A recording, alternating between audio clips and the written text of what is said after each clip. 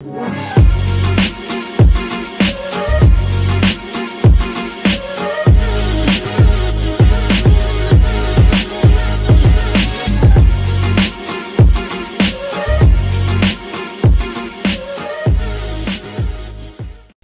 the past few months, I've been toying with Stable Diffusion on my 2019 16-inch MacBook Pro CPU, but the process was painstakingly slow.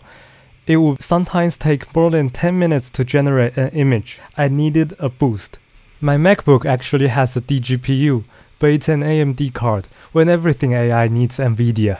I've been eyeing eGPU for a while, and now seems like the time. By chance, I stumbled upon the new RTX 4070 from Zotac with the cool Across the Spider-Verse theme. I love the movie so much, I knew I had to get it. With that in mind, I didn't want just any enclosure, I wanted something that would show off this beauty. After some research, I ended up choosing a sleek and elegant Hummingbird 2 eGPU dock from ROTATOR Labs, which costs around $200.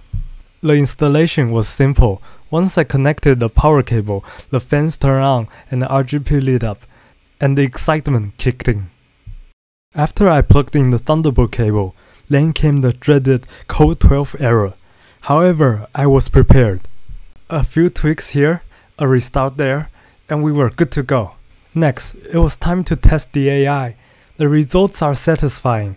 It takes mere seconds to generate an image, and less than a minute to generate a batch of 8 images with LoRa's and embeddings. For benchmark tests, I ran the 3D Mark time spy, and the resulting performance loss compared with the desktop setup is about 14%.